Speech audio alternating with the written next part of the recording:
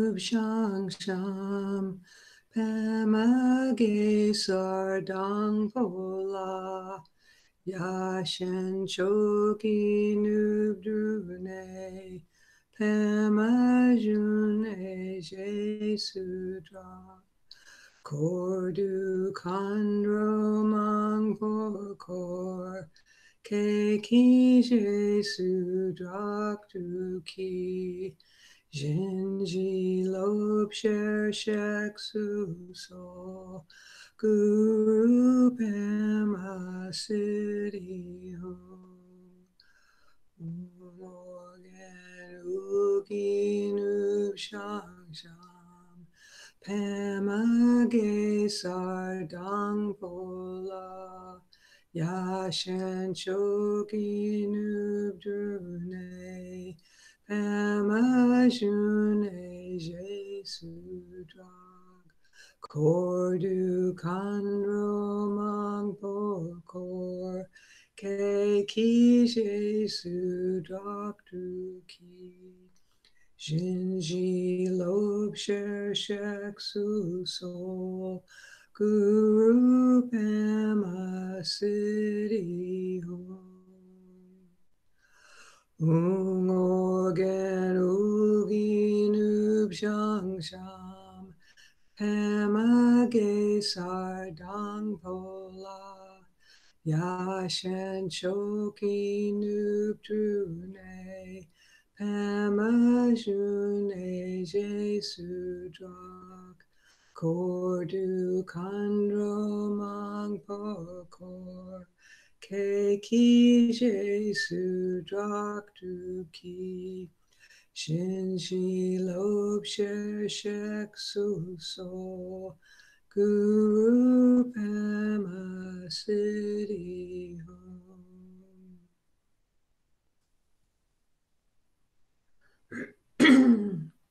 Teacher, foe destroyer, thus gone, fully and perfectly awakened Buddha, endowed with knowledge and good conduct, gone to bliss, knower of the world, helmsman of ordinary beings to be tamed, supreme one, teacher of all gods and men, Buddha, foe destroyer, glorious victorious one, Shakyamuni, to you I pay homage, make offerings, and go for refuge. Teacher, foe destroyer, thus gone, fully and perfectly awakened Buddha, endowed with knowledge and good conduct, gone to bliss, knower of the world, helmsman of ordinary beings to be tamed, supreme one, teacher of all gods and men, Buddha, foe destroyer, glorious victorious one, Shakyamuni, to you I pay homage, make offerings, and go for refuge. Teacher, foe destroyer, thus gone, fully and perfectly awakened Buddha, endowed with knowledge and good conduct, gone to bliss, knower of the world, helmsman of ordinary beings to be tamed, supreme one, teacher of all gods and men, Buddha, foe destroyer, glorious victorious one, Shakyamuni, to you I pay homage, make offerings, and go for refuge. When you, chief of humans, were born, you took 7 steps on this great earth and you said, I am supreme in this world. To you who were wise at that time, I prostrate. Completely pure body, supremely fine form, ocean of wisdom like a golden mountain, fame that blazes in the 3 worlds, supreme protector, to you I prostrate. Endowed with supreme marks, a face like the stainless moon, a color like gold, to you I pay homage.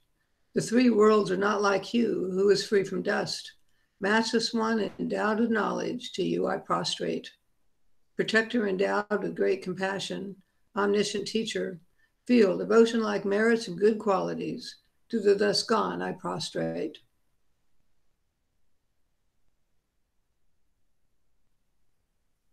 Through purity, free from attachment, through virtue, releases from the evil-gone realms, unique, supreme, ultimate meaning, to the Dharma that brings peace I prostrate.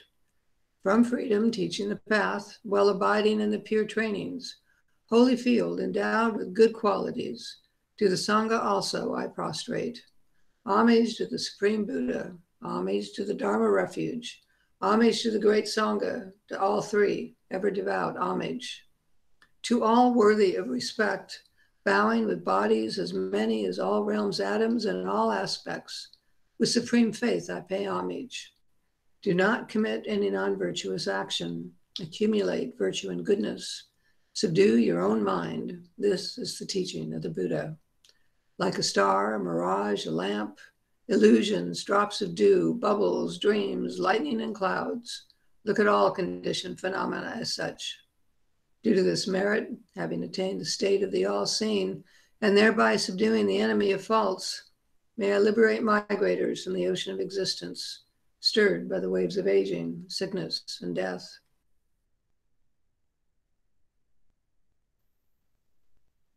I take refuge in the Guru. I take refuge in the Buddha. I take refuge in the Dharma. I take refuge in the Sangha. I take refuge in the Guru. I take refuge in the Buddha. I take refuge in the Dharma. I take refuge in the Sangha. I take refuge in the Guru. I take refuge in the Buddha. I take refuge in the Dharma. I take refuge in the Sangha. I take refuge until I am enlightened in the Buddha, the Dharma, and the Sangha.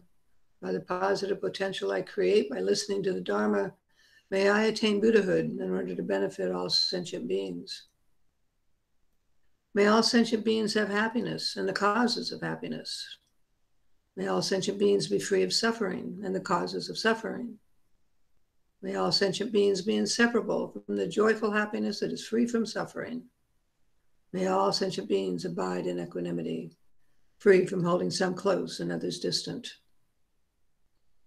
Respectfully, I prostrate with my body, speech, and mind. I present clouds of every type of offering, actual and imagined. I confess all my negative actions accumulated since beginningless time and rejoice in the virtuous actions of all ordinary and noble beings. Please, Buddha, remain as our guide and turn the wheel of Dharma until samsara ends. Through the merit created by myself and others, may the two bodhicittas ripen, and may I attain Buddhahood for the sake of all sentient beings.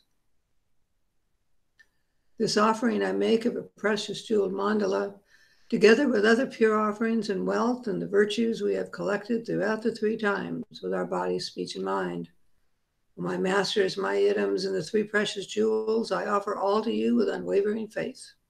Accepting these out of your boundless compassion, please send forth waves of your blessings. Idam Guru Ratna Mandalakam Tayami. In the heart of the Perfection of Wisdom Sutra.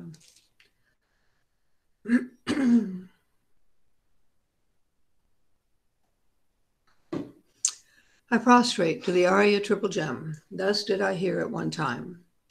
The Bhagavan was dwelling on Bass of Mulcher's mountain on Rajagriha, together with a great community of monks and a great community of bodhisattvas. At that time, the Bhagavan was absorbed in the concentration on the categories of phenomena called profound perception. Also at that time, the Bodhisattva Mahasattva Arya Avalokiteshvara looked upon the very practice of the profound perfection of wisdom and beheld those five aggregates also as empty of inherent nature.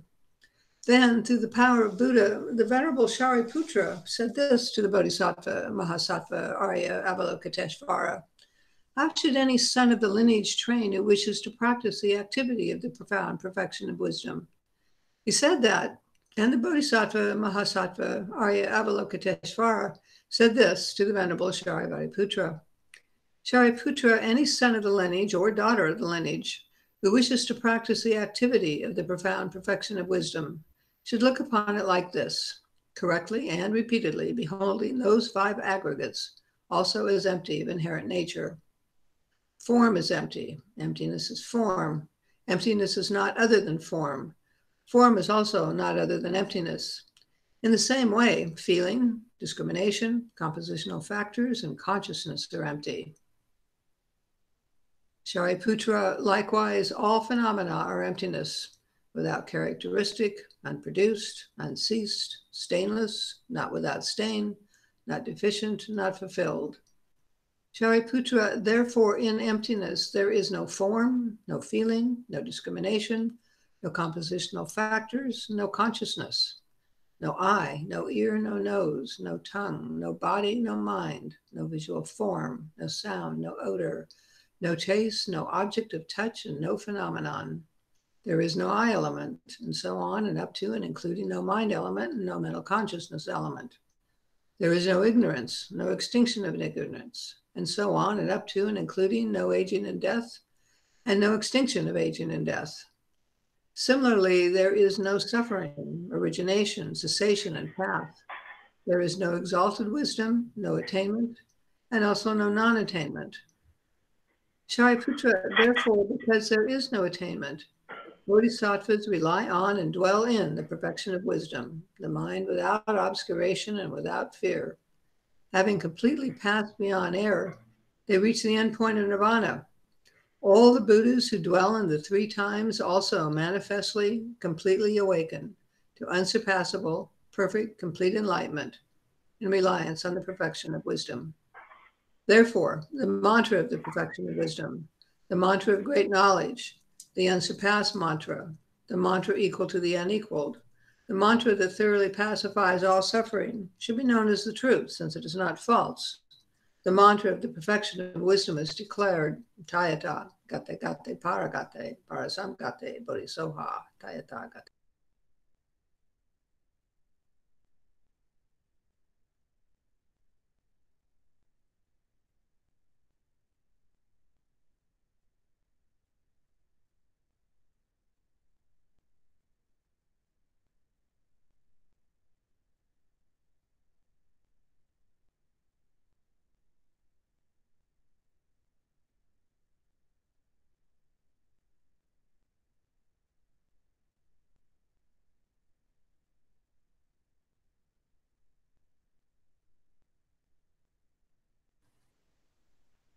Tayata Gate Gate, Paragate, Parasamgate, Bodhisoha.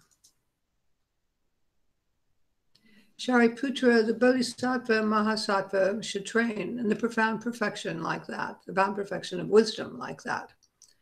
Then the Bhagavan arose in that concentration and commended the Bodhisattva Mahasattva Arya Avalokiteshvara, saying, well said, son of the lineage. It is like that. It is like that. One should practice the profound perfection of wisdom, just as you have indicated. Even the Tathagatas rejoice.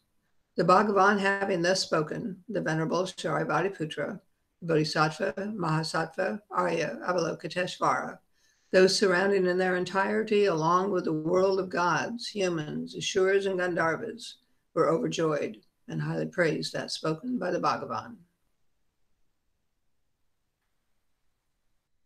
You have a copy of the, you're not doing the request? Oh, I thought that was at the very end. No, because then it's over. No, it's now. Okay. Yeah.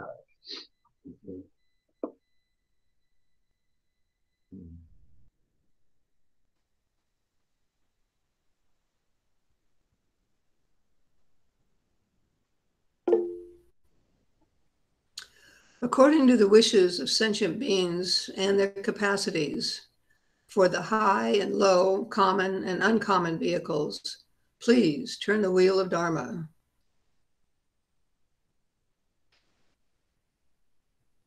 Yeah, that's fine. Yeah. Okay, hello everyone.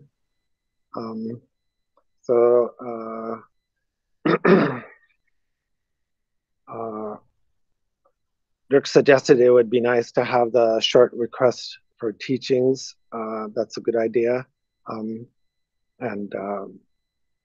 Like a scholar presented various different versions. They're all pretty much the same. The one we just used today from Khenpo Donggyal from Padmasambhava Buddhist Center back east. And I had the honor of meeting him a number of years ago. So it's always nice when you know the teachers. It's the best when you do. The Padmasambhava Buddhist Center does very wonderful teachings. So if you know, they're doing some online retreats now, I think. And if you're interested in finding out more, then ask me first. Dirk does things properly, so he said, "Oh, Lama, what can I have permission to do the retreat? I think it's a retreat right now, Dirk. Is that right? So the retreat ended yesterday. yeah. Oh, okay. Good. So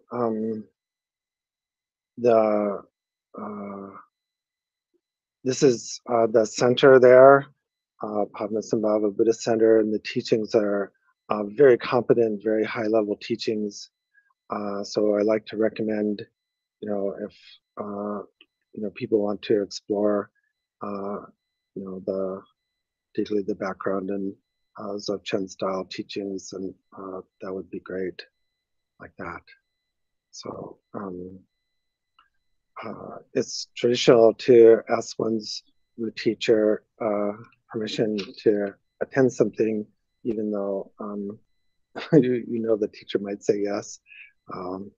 But every once in a while I say no, and then I like to joke, I'm everyone's Lama until I say no.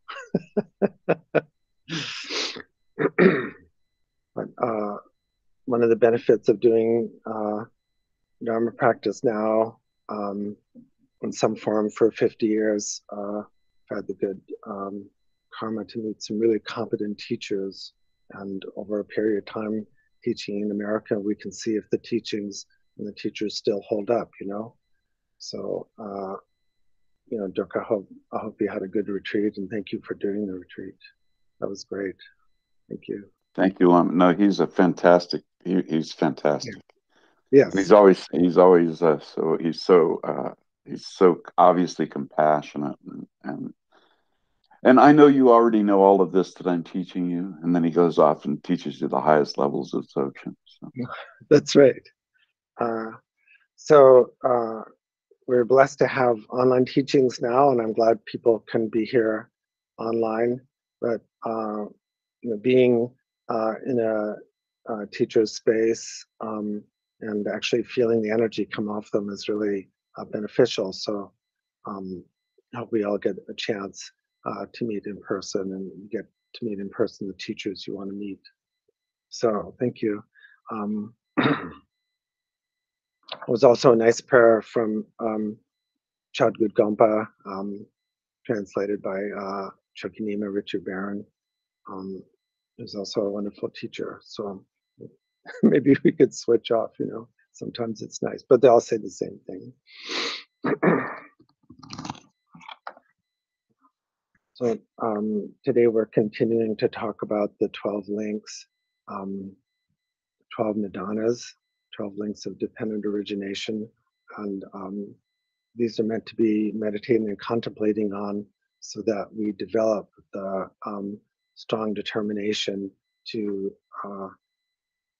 free ourselves and others from the cycle of birth and death, from samsara, from the craziness.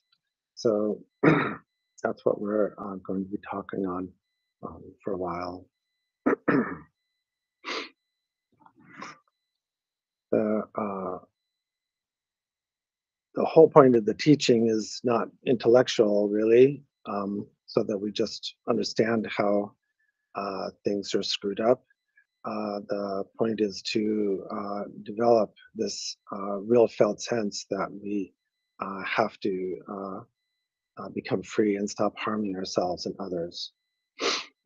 So what I want to talk about tonight is how that's a felt sense, and how we develop that. And I'd like to hear from people, if they're willing to share, how they've developed the ability to really emerge definitively from suffering. In Tibetan, it's called Nejung, definite emergence. When I was living at Sarajay Monastery in South India,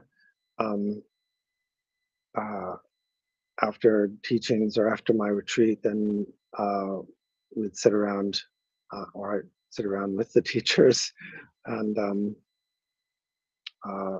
they'd still be teaching, even though we're kind of off, because you're never really off at a monastery. But they would say, "Oh, have you developed Nejung?" And I'd say, "Yeah, try to develop some renunciation of samsara, and they go, no, that's not a good translation. They go, it means definite emergence. And then they'd say, okay, you say it in Tibetan, and I go, Nejung. And then they would go, no, you didn't say it right. And then then they would say it right, or however they say it. Then they would say, now what is it? So actually that went on for about 3 weeks.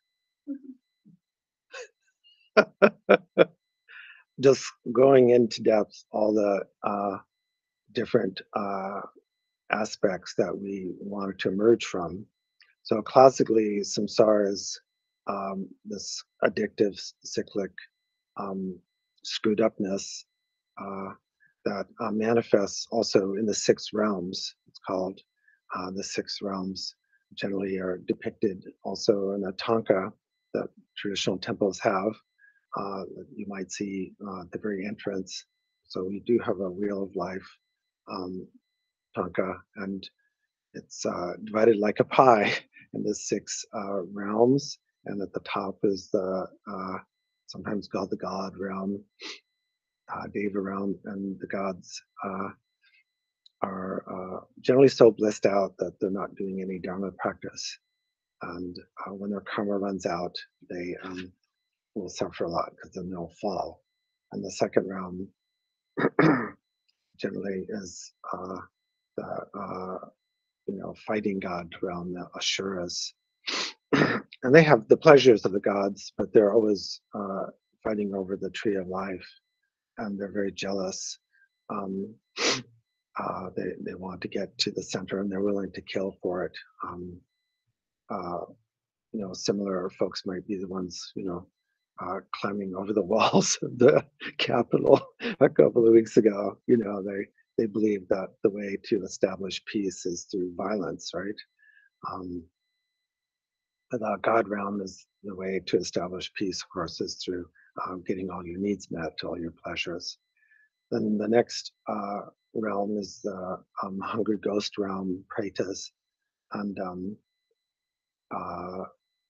the pretas are depicted with very big stomachs and narrow necks, and mouths with very sharp teeth. And they have a very difficult life because they have desires too, but they misperceive how things are. And for example, they are very thirsty, but when they get to water, the water turns into molten lead.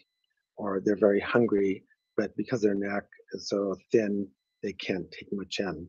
So they imagine that peace will come when they satisfy their desires, but the desires are never satisfied.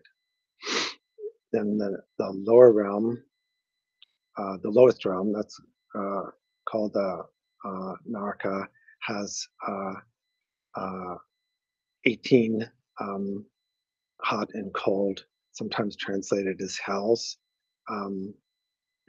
And these are different styles of aggression and anger. So there's cold anger and there's hot anger. So in these realms, beings are very frustrated because they can't find any peace at all. Things are constantly happening to them. They're constantly harming themselves and harming others. So a complete opposite of peace. And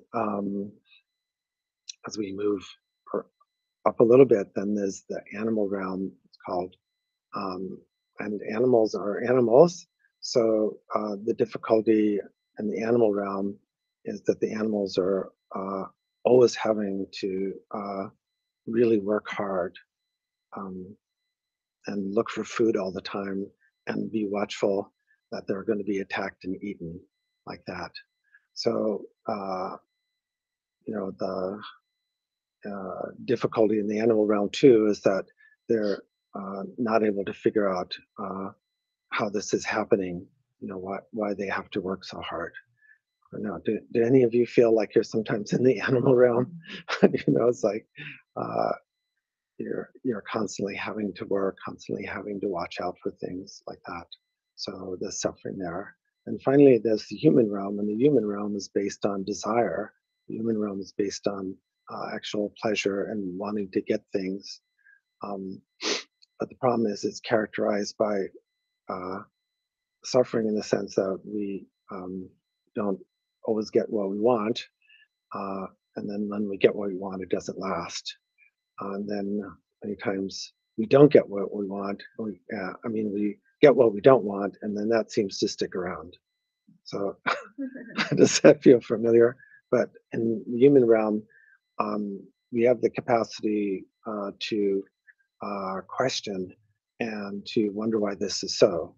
So the human realm is also characterized by inquiry and questioning and curiosity. So we're constantly comparing things. So there's a real lot of intelligence there if we use it. Like, is this really a good idea? Am I really getting what I want? Why do I just end up with getting things I don't want? So the human realm has that curiosity, but it's still a realm. So it's still characterized by samsara. So actually, in traditional Buddhism, you don't want to be caught in any of the realms.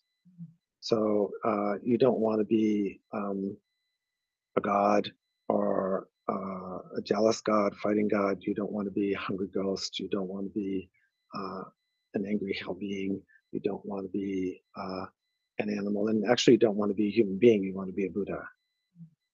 In any of the realms, we can wake up, actually, if we get the right teaching. So even though the human realm is the best, in the sense the most curious, we can, with enough effort, we can wake up in any of the realms. So sometimes lamas say, well, you got to be born into the human realm to figure things out, but that's not always necessary. So it's just supposedly easier because the Buddhas can journey to any realm, and any of the realms can give teachings. So many of us think that in a large way, a lot of animals make a lot more sense and make a lot better decisions than human being kind of animals. So they want to be reborn in the animal realm. So if that works for you, if you think, okay, I want to be a really intelligent crow or intelligent cat, and I want to do Dharma practice best there, then you might want to be born there. But actually, we want to transcend all the realms together. So that's the realms are how samsara is characterized, and it just goes on and on, so that we, in the next life, we have to experience the same sufferings all over again, the same kind of realm all over again, forever.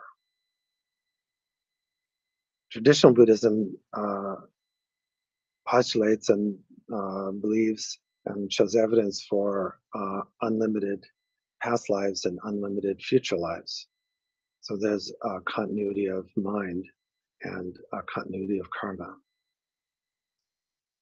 There's a famous kind of debate from the 80s, maybe, between Stephen Batchelor, a kind of agnostic Buddhist, and Robert Thurman, was very emphatic kind of Buddhist. Robert Thurman arguing that in order to practice Dharma effectively, particularly Tantra, you have to believe in the continuity of mind. And Stephen Batchelor is saying, like, no. So you might want to examine, like, we can talk about that, in discussion. Like, in order to develop renunciation, is it absolutely necessary to say, I really don't want to be doing this stuff all over again? How many people would want to completely do their same life over and over again forever? That might be kind of difficult, but maybe you think you would. But we should talk about whether we think mind comes to an end when the physical body dies, or mind, deep mind, or consciousness and karma tend to go forward. Traditional ideas, samsara is unbearable, not just because it happens once or we just have one lifetime, but because when we contemplate that we'll have to go through the same stuff all over again with the same idiots, then it's unbearable.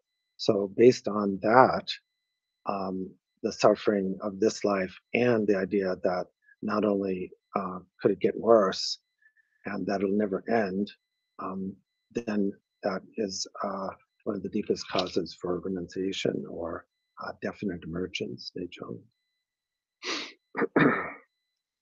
In a way, it's wanting to become free and happy because we don't want to continue to suffer anymore is kind of the flip side of the suicidal impulse. Like when people are contemplating suicide or leave suicide notes or attempted suicide.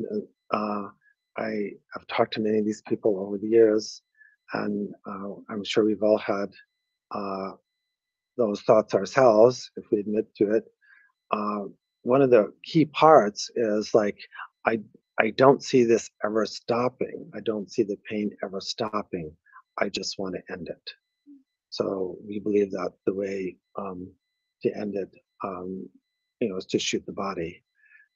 During one question and answer period with Trungpa Rinpoche at Naropa in the 70s, somebody says, well, it all ends because I've just shot myself. And Trungpa Rinpoche said, well, that'd be very nice if you could shoot the mind too, but you can't.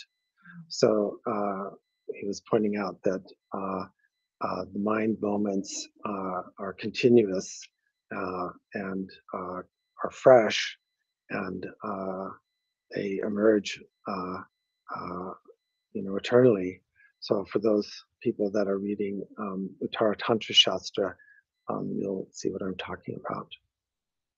So the idea that we could never be free if we continue doing the same thing, and that we'll have to go through it and watch the people we love go through it again is unbearable. So that is the classic way that, from individual liberation point of view, we develop definite renunciation. What's interesting on a personal nature is what, how, we could contemplate that, but that there's always some kind of turning point or some kind of bottom that we say sometimes in recovery is the 0 point where the shit has to stop. And for some people, it's very dramatic. They go through an illness, they go through a divorce, they go through imprisonment, and they go, I'm never going back to that again. But for other people, they go through all kinds of crazy stuff and it doesn't seem to make any difference. And other people, sometimes make radical changes, but it's not dramatic. So when I used to work almost exclusively with heroin users, I'd always say, well, for the people that actually stopped using and got into recovery, I said, why'd you stop? And they generally didn't tell a long war story about how, they were in jail and their health was failing. They just said, well, it was weird. One day I just didn't feel like doing it anymore. Now, there had to be some causes and conditions to bring up to that, but it's very interesting, the dramatic changes where people emerge from one set of behaviors to another sometimes is kind of mysterious. It's like for one moment their fruit is on the tree and then next moment it's dropped. So how that process happens has always been really interesting to Buddhists and to other religious people too, and psychological people too. Like, when is someone ready to make a change, like that? And what would be the possible causes? But sometimes they seem to be mysterious. Why do suddenly people go, enough is enough? The recent political events and attempted coup d'etat, led me to really want to say, I really don't want to be around violent, angry people. I don't want to be around people that are saying the way is violence. So it's really not fun when you've been around people that are violent or you've been abused or violated yourself. So I'm just trying to, renew my definite emergence. Like Dharma is really about peace, not about giving in or being a wuss, but really saying we don't think violence is the way.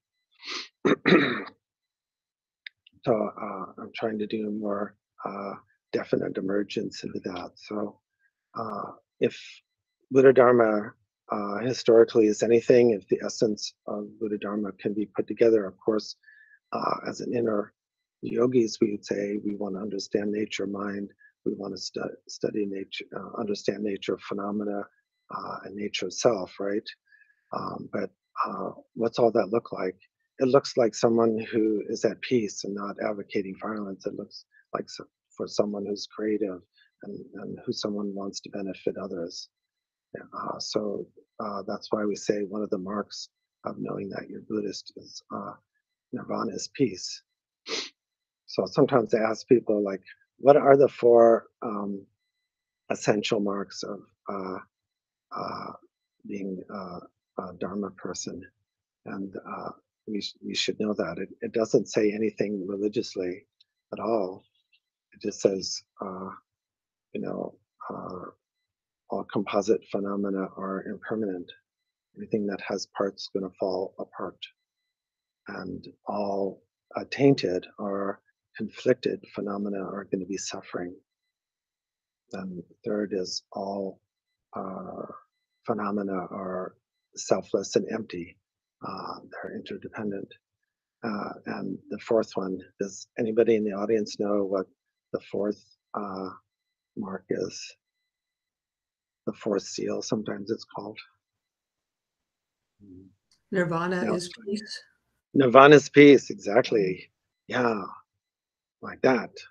So generally, I think we overlook how difficult it is to achieve peace and how much work we have to do and dialogue and stand fast and not be discouraged. But yes, nirvana is peace. So I'd like to open up for discussion here. But before that, just say a few things technically about the 12 links. The two links that are generally seen as the most important is desire and ignorance. And by the way, the term for the links is kind of interesting. The links are kind of like cheap jewelry, like they're thin, and when you buy maybe a cheap chain, they're not closed up. Can people see my hand a little bit? There's a little thing, a little gap there. So I was talking to Morris earlier, and Morris said, "Well, how do we, it looks like it's so solid, but that's the thing is if you look closely with your jeweler's, magnifying glass, you see, oh, there's that link there, and it's not actually closed. It looks like it's very solid, but the link is generally broken first through, not giving in to every impulse or every desire. Of course, ignorance is the main cause, but actually we have to start, a little before ignorance. So generally, if someone's trying to overcome any kind of addictive behavior, the odd part is we have to stop the behavior before we find out why we're really doing it. That's not until we stop something that we see what the driver was. So a common misperception among meditators and yogis, not just in America, but everywhere, is like, I'll just become enlightened or whatever that means, or more aware, and then my negative behaviors, my unpeaceful, harmful behaviors will stop automatically. They'll just kind of roll to stop. I won't have to deal with them, and they'll just kind of go away. Unfortunately, it doesn't work that way. You first have to look at them and then inhibit them somewhat in a positive way, and then you'll find out what's driving it. and then you'll see how the mind is creating this conflict and this ignorance. I wish we could just kind of wake up and stop things. And of course, the more we turn on the light inside, the easier it is.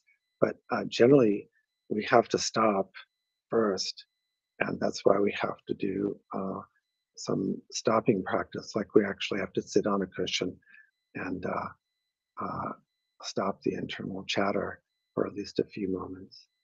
Okay, so there's a good turnout today from all over, and I'm glad you're here, but hopefully we can have a good discussion before you have to go home. Well, Yes. I think it's supposed to go with that debate between Bachelor and Oh, that's in the comments. that's very scholarly. Thank you. Yes, sir. Go ahead.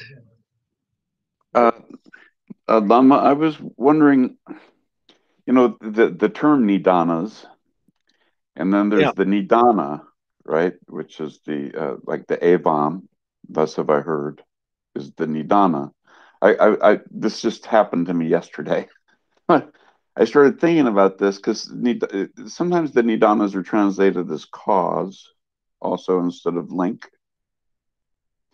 And I wonder if there is a relationship between the nidana, the cause of the beginning of the teaching, and the 12. I'm just talking about the word, and I'm sorry if that's a little bit too off subject. But when we're talking about the links, it just activated that. And my main thing is not wanting to have to do. I don't want to have to start over. I really don't want to have to start over. Usually we have favorite things that we don't want to do over again. Lots of times it does have to do with some childhood or some grade in high school. But all joking aside, yeah, we don't want, if honest, we don't want to go through the horrible traumas that we've all gone through. I don't, this is cause for further study, around Nidana. So another way that it's presented, or I guess I've presented or heard it presented, is kind of like dominoes, right? So if we line them up very closely and just one starts, then they all are going to go down. And one of the purposes of meditation or insight is to lengthen the space, right? So when one goes down, the whole thing doesn't go down like that. But I like these scholarly things, so maybe some of us will investigate further. Thank you. Yeah. Hi. Yeah. Hi. Hi, Susan. Yeah, go. You were talking about definite emergence, and the other word being renunciation. And so what I'm wondering is, in order to give it up, isn't it helpful to replace it with something? And if you're want to emerge from the suffering of samsara, wouldn't you want to replace that with bliss, replace that with bodhicitta? I mean, so it's like a two-pronged approach. Yes, that's a good point. So hopefully we're not only seeing the one thing, this addictive cycle is really unsatisfactory, real dukkha, it's really fucked up. And then we have the possibility, we have the hope, or at least the possibility or the certainty that there's something better. So generally, those two come together, and that's when there's some kind of spark. When you read the stories of the 84 Mahasiddhas or people's biographies, there's generally some point which was kind of a turning point where they met someone or something happened that, so the hope for something better or the certainty for something better was put right next to the unsatisfactoriness of like aggression or stupidity or something. And so, there was a turning point there. it doesn't always mean that people meet. Usually, it's depicted people meeting human teachers or human beings, but teachings or meetings can be, visionary, or animals or nature talk to people too. And it can be just, seeing, hearing a teaching of cause and effect like that. So yeah, there's some auspicious coincidence, some tashi that happens like that. Yeah, I think people need to see both. Because personally, that's what I'm experiencing, I think, but it isn't like a one event thing, like Shariputra heard that. It isn't like that for me. Yeah. It's a gradual building up of experiences, a gradual building up of feeling. Yeah, generally, actually, I trust that more. Ones that are, we can see the gradual nature, so that it's like describing the teachings of seeing somebody way down the road approaching to us. So we know it's somebody, but it may even be an animal or something. But then gradually, as they get closer, we see who they are, and then it comes into full focus like that. But there are instances of, very profound kind of, these little bit Christian term, like conversion experiences where, people turn things around very quickly. But they would still have to have some causes and conditions behind it, right? Mhm. Hi, James, in TV land. Good morning, Lama. Good to see you. Good to see everybody. My question dovetails into Susan's question.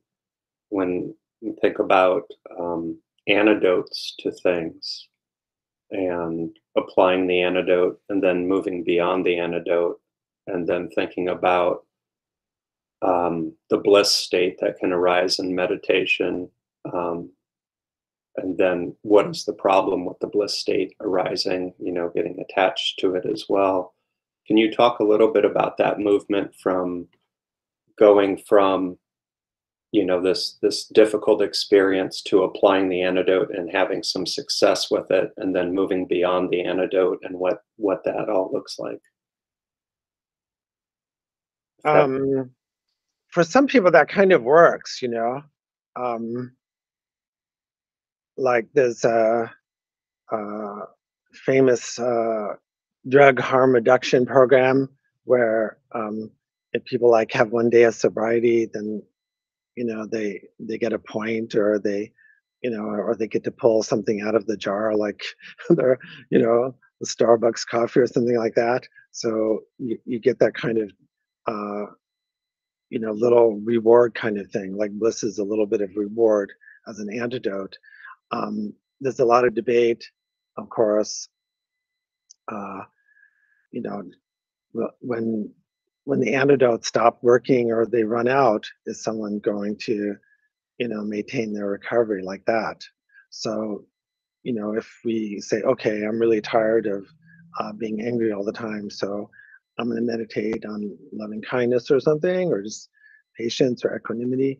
And so the first week or two while you're doing that, it's like great. But then that fades, and it's harder to reproduce that kind of feeling. And then, so do we give it up, or what do we do? What do you think?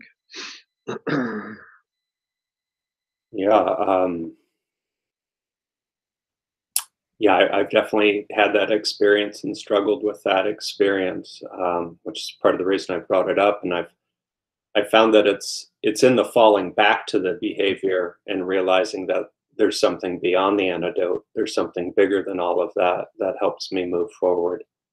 And it's a felt experience. It's not a logical, rational thing. It just kind of emerges from the experience of the back and forth, kind of like what you were saying. Like all of a sudden, yeah, I just don't want to do that behavior anymore because I've done it a bunch of times and I realize what the path of that is, and now it just drops away. And but it's always been an accidental process. It hasn't it hasn't been an intentional process of that happening. It's just like it just all of a sudden it ran out of juice or something. I don't know what it is. So I was kind of curious, like what the hell is actually happening with that? Well, yeah. So, you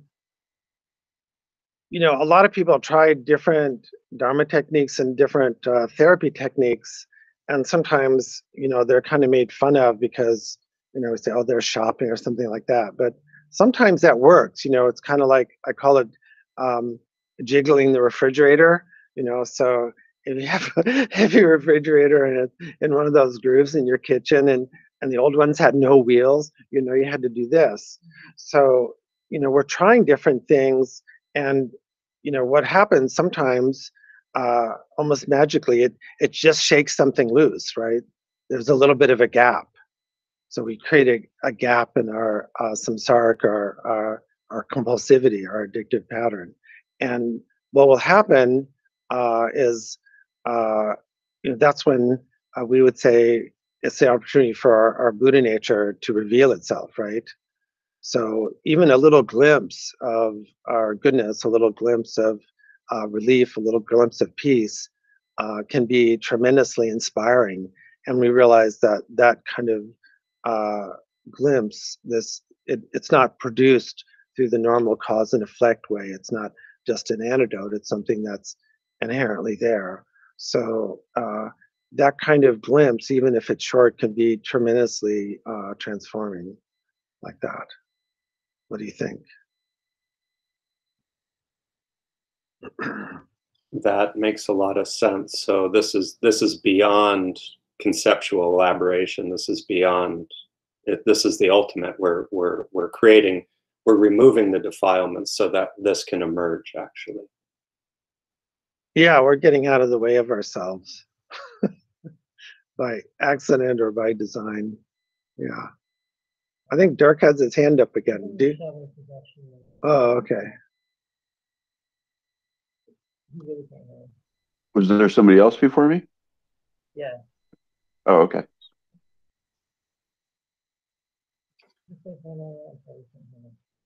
Evan, speak up.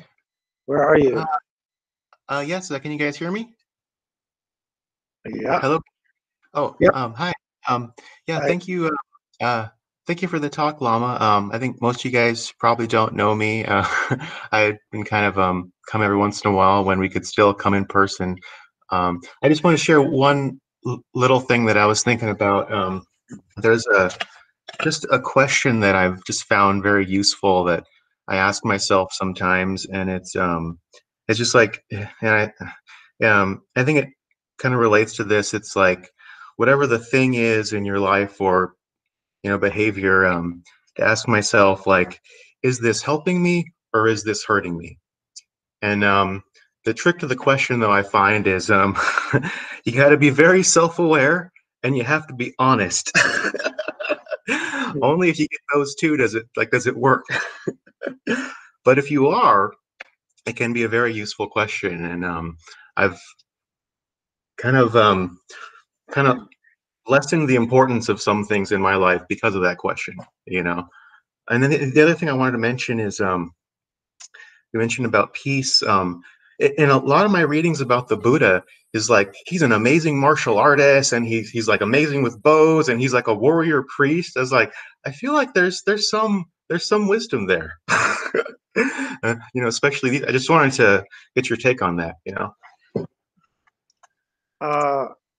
Yeah, thank you. Well, Yeah. as far as Shakyamuni goes, according to what we know and what he talked about, of course, as a prince, he was part of the, warrior class, caste, Kshatriyas. So he was trained, in wrestling and archery and so forth like that.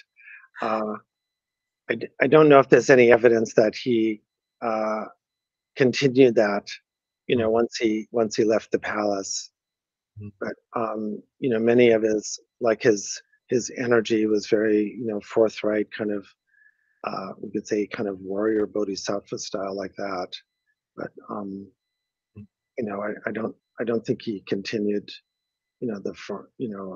that piece. What do you think? I don't know. I just find it interesting, and I wasn't aware of that aspect of his background. I guess I just recently finished the entire audiobook of that Old Path to White Clouds. It's really good, really super good. Just that story, and yeah, just that aspect was interesting to me. Yeah. He had that training. Yeah.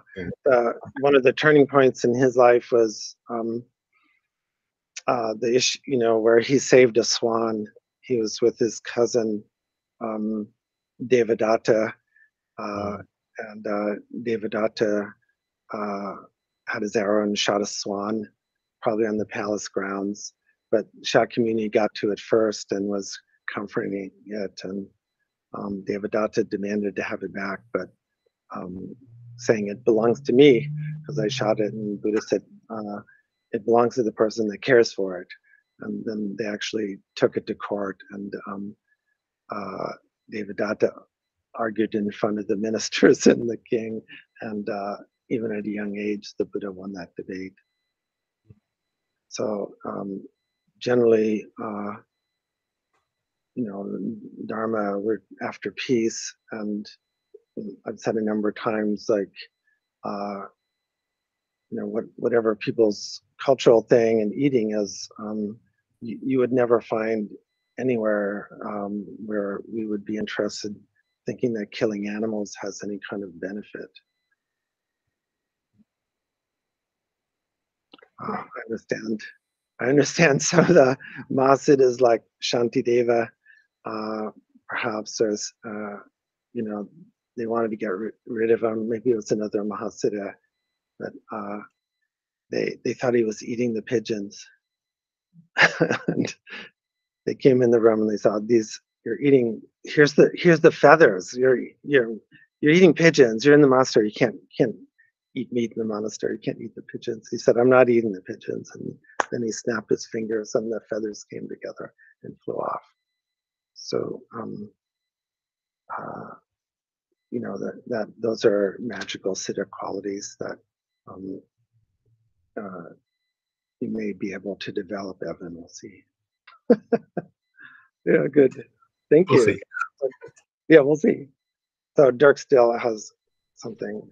Well, I was just continuing to think about what James was talking about and what Susan brought up about my experience. Even a behavior that I give up. Let's say when I gave up smoking. Yeah. Although I give up this behavior, which people say, "Oh, I quit smoking," and because I never really liked it. Well, that wasn't true of me. I loved smoking. So when I gave it up gradually. I did wind up just getting sick of it, really.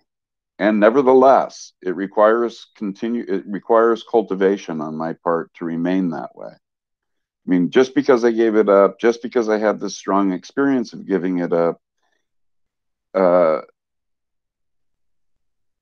because I've been successful at giving it up, doesn't mean that I couldn't start smoking today very easily, because it's such a habitual tendency on my part.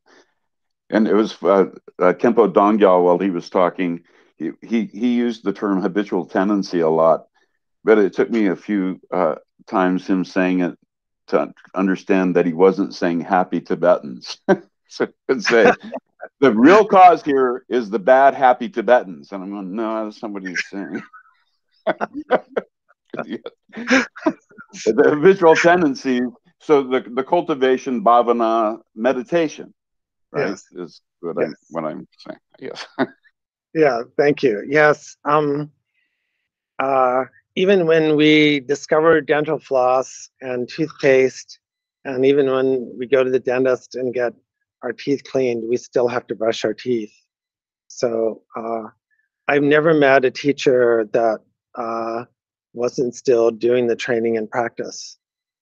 So when we say sometimes that there's no more learning or someone's reached attainment, it means that they really enjoy doing their training and practice. They enjoy maintenance. They enjoy, just kind of chopping wood and carrying water, right? So, all the teachers have always doing a lot of training and practice like that and going on retreat. And I'm very nosy, and I'd actually ask them, which, by the way, is traditionally very not polite. You generally wouldn't ask the teacher, well, what's your personal, are you doing your shamatha? Like that. But they are doing it.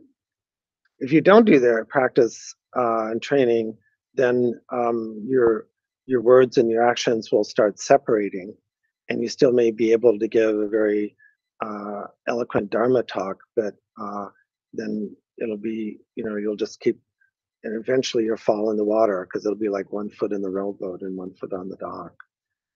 So, yeah.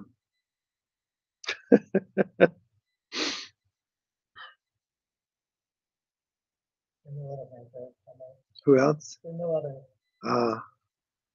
Yeah. So, This is Masha. I don't know if I can just speak or if you needed to call on someone else if there was a line or queue. You're on. Sasha, So you're on. Yeah, so as somebody who's had a little bit of experience with martial arts, I just wanted to address that question. I was actually drawn to Buddhism partially through martial arts because it's part of a lot of those practices, or there's a lot of concepts that are very similar. And I have no idea. I have no experience or understanding of the Buddha or any text related to this, but my experience with it has been that martial arts isn't about violence, that it's about an understanding of the body, and it requires discipline and application primarily. And it's about understanding when to use action depending on the scenario you're in. And so those concepts seem to follow over into some of the things I'm learning about Buddhism. And then the mental clarity of being able to move through a physical understanding, like an understanding of a physical choice. Like I get to choose whether I'm going to engage in this thing today or not. That teaching really comes in to that training in ways that I find similar to this idea of desire and engaging in desire, that I have a choice.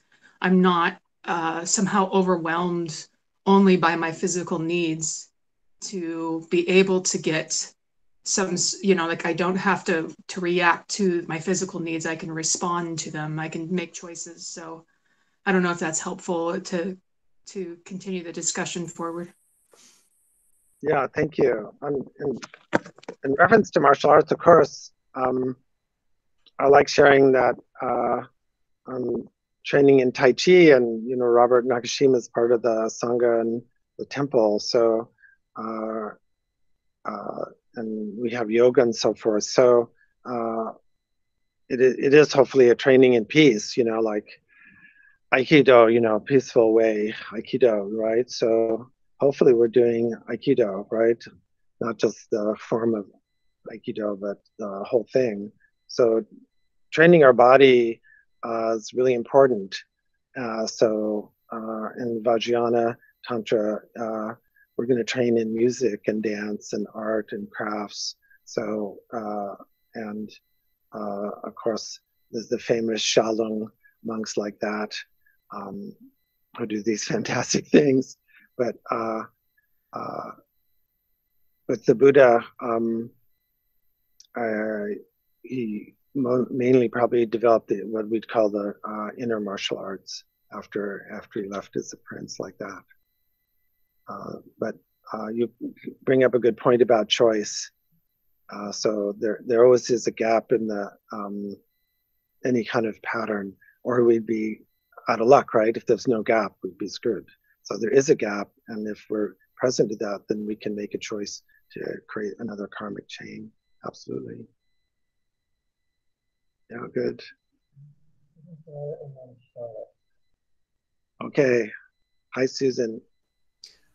This is along a different line. In the Theravada tradition, they have a term called stream enterer.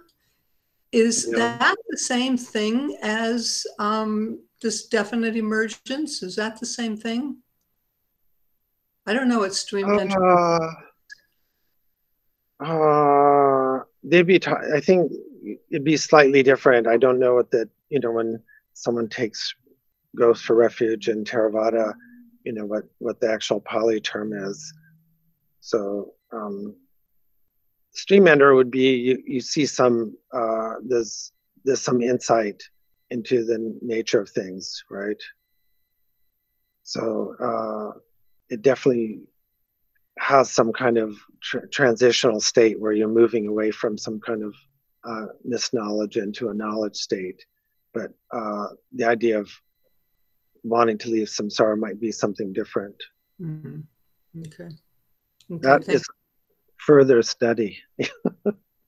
Another further study. Someone else. Where's Charlotte? Charlotte's under the Om. Yeah, the Om. I'm here. Okay, this is your time. I had one of those experiences of a sudden change, and I'm not quite sure what I did, except that I was really focusing on the concept of all living beings, all sentient beings wanting the same thing. And I suddenly I had a severe spider phobia for most of my life, and it suddenly went away. And so, I mean, to the point where I couldn't stay in a room with a spider on the ceiling, suddenly changed to, they don't bother me at all. And it was, I don't know what I did, but it was a total change and sudden, and it's hung on. I mean, it's not, they don't bother me. I don't want to get bitten. I've experienced that, thank you. But they don't terrify me anymore. And I mean, how does that work? Well, that's one of the fruits of doing the training and practice. So you mentioned loving kindness, right? So you're doing a lot of compassion, loving kindness. So yeah. Loving kindness, compassion meditations going to loosen up the fear quite a bit. Thank you, Lama. Yeah. So it's, a good point. And one of the most famous suttas in the Pali Canon called the Metta Sutta, which various Theravada teachers in America have taken up, where may all beings be happy, free from pain, so forth. It's actually designed to, help the yogis deal with snakes. Snakes is always a big thing in India, particularly if you're walking around in the jungle. So I think someone approached the Buddha and said, I don't want to go out because there's snakes. So he said, why don't you develop loving kindness like that? So I have a lot of spider stories from India.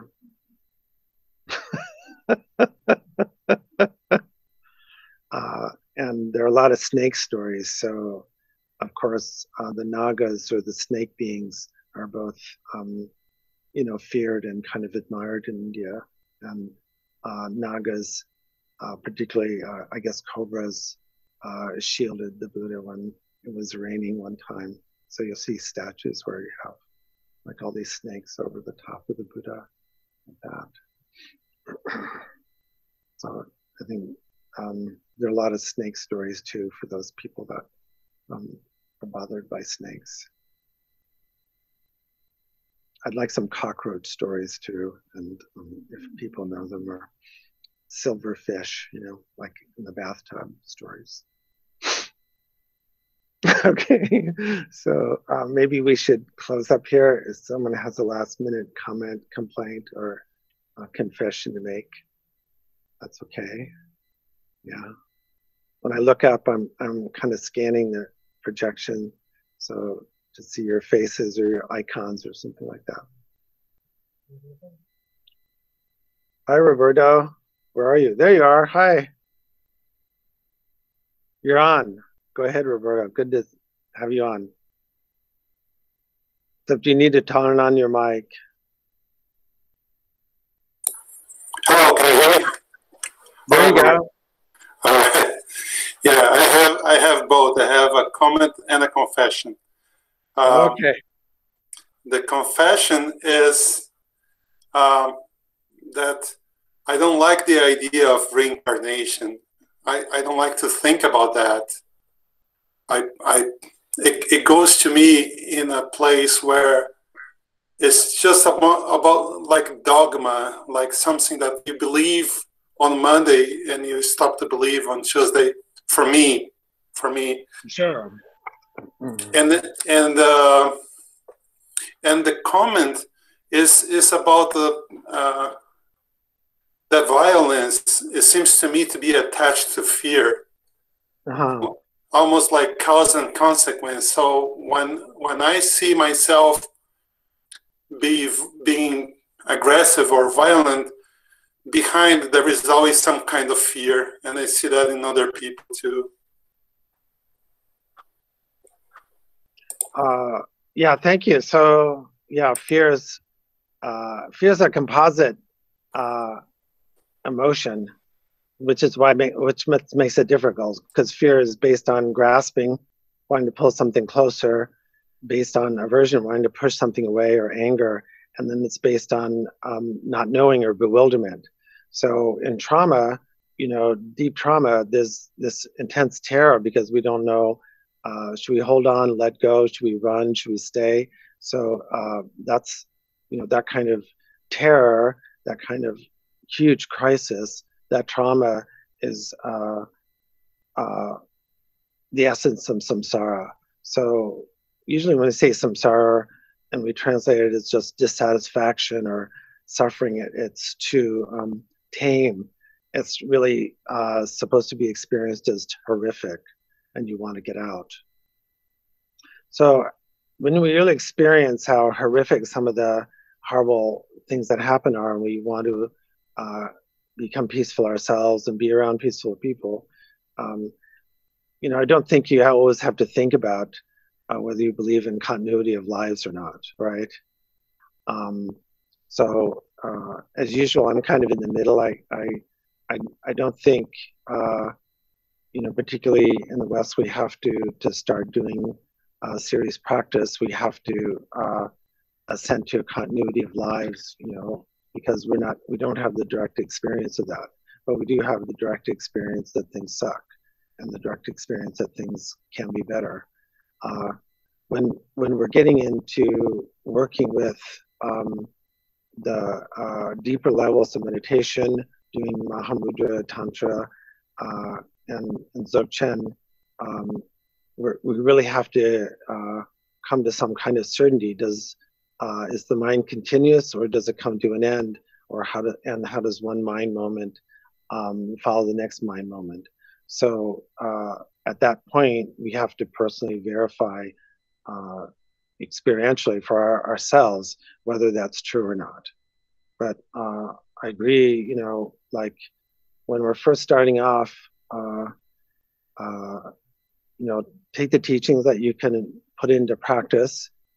You might think, okay, this is a qualified teacher, so I'm willing to kind of work with things I don't absolutely know yet. But there's no reason, and it's not good to assent to something just to kind of join in where we, you know, we don't believe in it like that. So Dharma is always based on investigation and personal validation. So thank you for bringing that up. Appreciate that. So yeah, good. So we should say goodbye probably. Thank you everybody for coming. Stay healthy, please. Like that. So. Lama, how are you feeling after having had that shot? Oh yeah, thanks. So actually yesterday and now today I'm feeling back to my normal kind of annoying self. And but I will get another vaccination, second one on February 13th. I was a little bit like cold or something before I got the vaccination last Saturday. And then it came on about 36 hours later. And it just felt like the flu. Unfortunately, I knew what it was. If I didn't, I would think, oh my God, I do have COVID, right?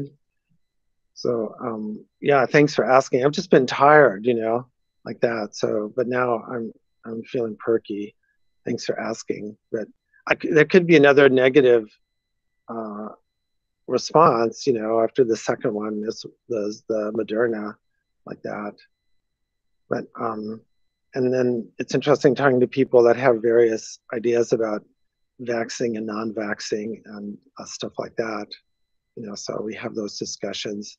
So I'm generally a vaxxer, and being married to Sabrina, I absolutely have no choice.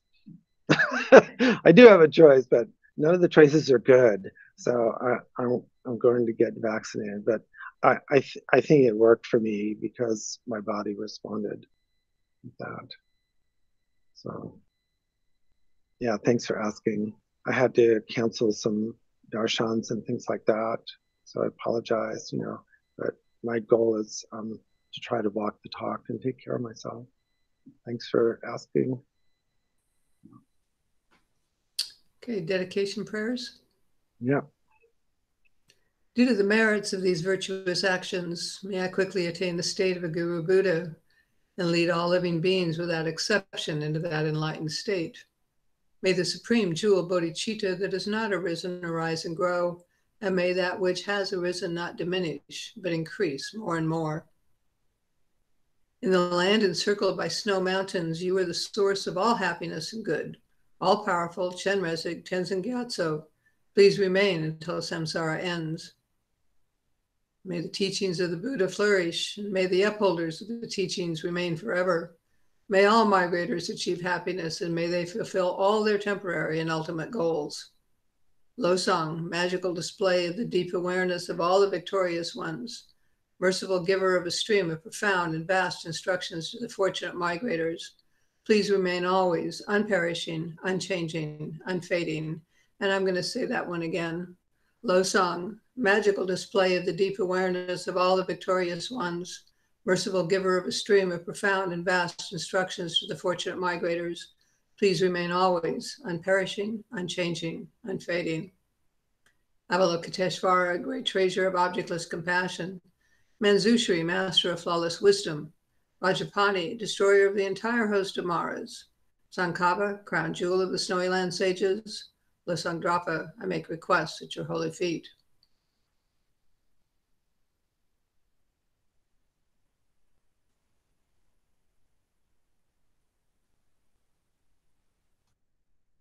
Lama, you're muted. Oh, yeah. On my back. So I wanted to give a shout out to Jack in Washington. She's moving up to Kingston. Can you say a few things? Sure. So, hi, Lama. Thank you. And hi, everybody. So, yeah, some of you know that I've been up in Washington for the last several months since May. And you can ask me what's happened with the land project that I was on. You know, text me or email me. We can talk about it. But I'm going to be moving, and I'm moving to Kingston. It's this really cool little town, and Lama has given me permission to start a meditation group there. So I look forward to continuing that practice of the temple through that class. Yeah, good. Thank you, It will Mama. be successful. Thank you. Yeah. And is Donna Adler still on? Oh, okay. I wanted to give a shout out to Donna in Arizona, retired nurse. She's going to give a talk on the second Bhumi, the Dasit Bhumika, in April. So, and she's in Arizona, and hopefully we'll create a sitting group there too, like that. So do we have any other announcements before we say goodbye? The Temple Tech Fund, yes. So we've had some very generous donations to the fund to continue to improve our ability to transmit Dharma through video and electronically, and also within the temple. I'd like to, thank those people just over the last couple of weeks, and those people that have given in the past. It's expensive to talk in person and also transmit and have everything fitting together. It's actually been something that started a long time ago when people helped put together the the loudspeakers and the audio system, and Dana and Doug put in a lot of work to that. So we will be using that when we've improved the lighting. Dana's put a lot of work into the lighting and Gompa, also in the parking lot. So these are teching up so we can be safe and transmit. So we're probably a little over halfway to the goal, and we're going to be putting together things already. We've had it wired so that eventually we can have a monitor and sound back in the dojo community room, and we can have a TV and so forth. So the estimated cost maybe altogether is like 20,000, which is actually a lot of money, but also to compare other churches and Dharma centers probably spent close to 100,000 on their technology.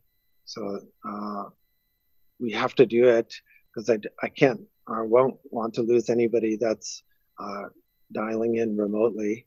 So thank you again to everybody, and I'm going to go buy a lottery ticket tonight. The only problem is lottery tickets are not subject to divinations. Why is that? Also, this little aside. So it is possible to do divinations to find things out. I do divinations occasionally. That kind of comes with the Lama certificate. But the problem with divinations, if people are asking things, is sometimes you get bad news, and most people don't want bad news, right? So then you should go to somebody at the fair or a psychic or something who will give you good news. But it's based on karma. So if there's no intention or will, you can't know exactly what's going to happen, you see. So you can't predict how the roulette table is going to work out or who's going to win the lottery. As far as I know, I don't know any psychic that's actually won at the lottery like that. So divinations are just connecting with someone's long karmic chain. And even when there is a divination, and that's a big part of certain aspects in Vajrayana, there's still just possibilities, right? So they also take, so if you get a traditional divination, the teacher will say, well, this has a good likelihood of happening. Because a lot of times they're around business or marriage or relationships or avoiding certain things, but you have to do this practice in addition to it. So they will give you practices to do. So if you don't do them, it's on you and it won't work. So I rarely have asked teachers for divinations, because then they will give you a practice commitment. And then, so it's not like the West where you find out like, oh, it's going to happen no matter what. And I don't have to do anything. I'll just wait for the money to show up. So everything in Dharma has to, we have to put in our personal experience. Sorry, just needs a little aside there. Like that. So any other announcements before we close?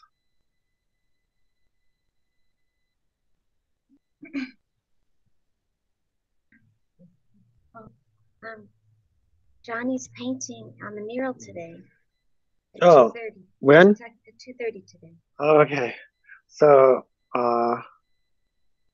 our Kalachakra mandala that's on the outside the building on the alley is being embellished by our artist Johnny. So if you don't know about that, you can go to Autumn's website or our website to look at the short video. Is that right, Autumn? Where can you find the video about Johnny? I don't know if Autumn's still on, but. Yeah, it's on my social media at this point. It's on my Instagram and it's on my Facebook, and I think it's been shared on the your Facebook page as well. But yeah, we should maybe put it out somewhere on the website. I can upload it to like Vimeo or something. We want to put it on your website. You techies get together and talk, okay? Okay. Hey, Dirk. Yeah, YouTube is easiest for public stuff, but Vimeo will work too. Thanks. Okay. All right. Sounds good. We will do it. So thank you, everyone, for your time, your precious time today. It's fun. Dharma is fun, so it never feels like a burden to me. I don't burn out because each moment seems like really weird and new. And you're all such interesting creatures.